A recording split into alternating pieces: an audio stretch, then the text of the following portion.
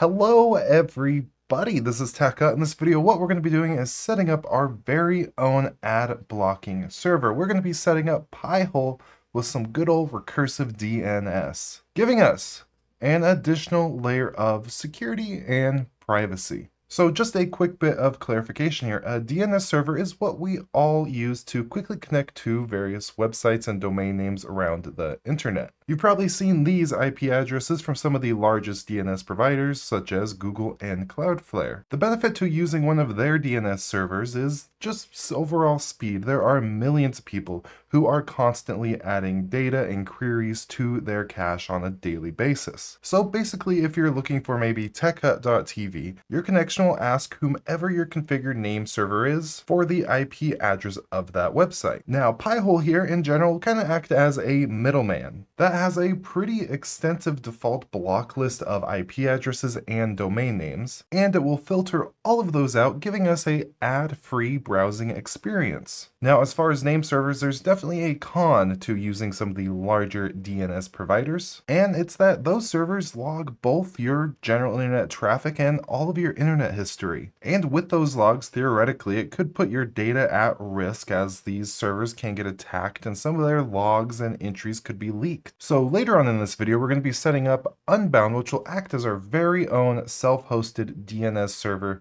within Pi-hole. So in this case, if you tried to visit techhut.tv using Pi-hole and Unbound, it won't use other servers and it will seek out the authoritative name server for that specific domain. On first connection, this will take slightly longer, but the data will be cached in your instance of Pi-hole, so it will be quicker in the future. So getting started here, this is a current Pi-hole instance I set up just to do a quick test.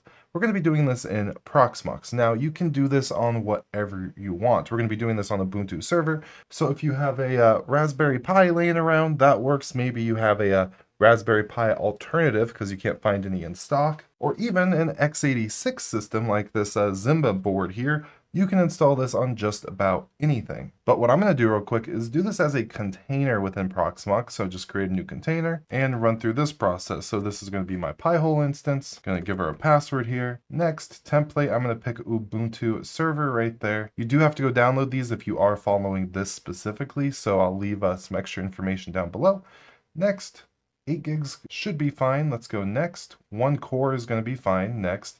512. All of the defaults seem to be good except for right here. I want to enable DHCP. Let's go next and finish. And it's really as easy as that to go ahead and set up a little Ubuntu container within Proxmox. You see it's already ready to go.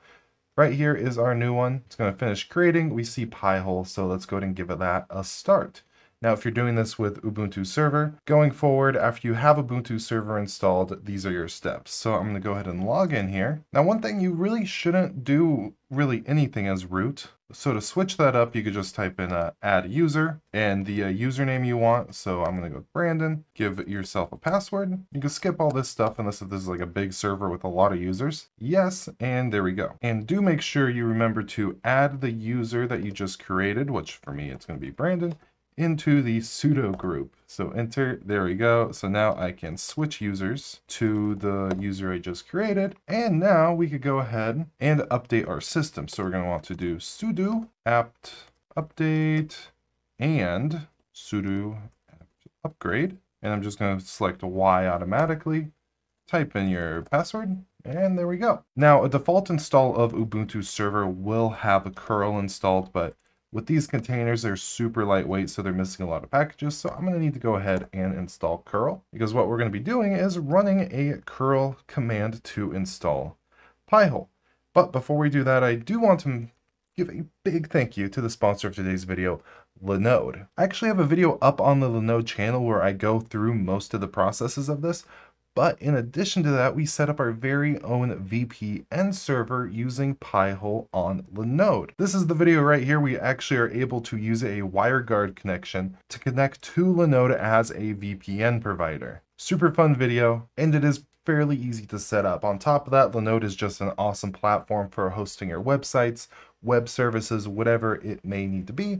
I personally host my WordPress instance on Linode for TechHut.tv, and I've hosted plenty of other things such as Nextcloud, game servers such as Minecraft and Valheim, and much more. You have full backend access. It's easy to spin up a wide variety of distributions, or you could use a huge amount of their one-click installers. It just takes it a couple extra steps to spin it up as a VPN for a good secure connection. So with that, let's go back into our installation here, and to get this up and running, there's actually a nice little curl command here that you go ahead and paste in directly from pihole.net, and what this will do is launch a installer for us. It's going to go ahead and run some system checks. You can see our OS is supported, and here we go. This installer will transform your device into a network-wide ad blocker. Beautiful. Pihole is free, powered by donations, and you do want to make sure that this is on a static IP. With this container, I believe that this is going to be on port or the IP address ending in 71, and in most cases, if it's just plugged in directly to your router or whatever, you should be good to go. So let's continue there. And for now, I'm going to go ahead and just leave this on Google. But like I said, later on, we are going to be setting this up to act as our very own DNS server. So I'm going to continue. And then right here, Stephen Black's list is going to be perfect. That's what I just generally use the default. It's a good list. And do we want to install the admin interface? Of course we do. PHP modules, yes. Would we like to enable query logging? Now this is up to you. If you don't want this even stored on your own server, you could go ahead and disable that. For me, I'm going to say yes. And if you do say yes, there's going to be some additional options. If you want to hide domains and clients, but still keep the logs, you can. For me, showing everything is going to work perfectly fine. And then it's going to go ahead and begin and finish up the installation process. It is incredibly quick and easy to get this initially set up and running. When it is done, it's going to give us a little temporary password as well as our IP address to connect to. But we're going to go ahead and change the IP address or change the password with a command here. You can see there we are indeed ending in 71. So get this, whatever this is, how you're going to be connecting to it. It is HTTP to start, and you can see our password is there. Now I'm not going to remember that. We're going to quickly change that, and we could do that with a pihole command. It's just pihole-a-p to change the password. And you can put in whatever you want. This is going to be a temporary instance for me. So I could put something like sub to TechHut as the password, something that isn't very secure, but something you definitely should do in addition to ringing that bell so you do not miss future videos. Hit enter, new password set. So now we could go ahead and test and make sure that this connection is working. Go ahead and give this a quick copy or open link a new tab, even easier. And here we go. You can see our instance is up and running. If we go ahead and click login, we could type in the good old phrase sub to TechHut login, and now we have full administrator access. And now theoretically, if you don't want to set up a recursive DNS server and you just want this solely for the ad blocking, you don't care if Google or Cloudflare or whatever can see your traffic and all that, you can just use this. Set this up on your router or go ahead and just connect to the IP address as your DNS server locally on a device-by-device basis, and you're good to go. But what we're going to be doing here is following this guide. This is the Unbound Pihole installation guide.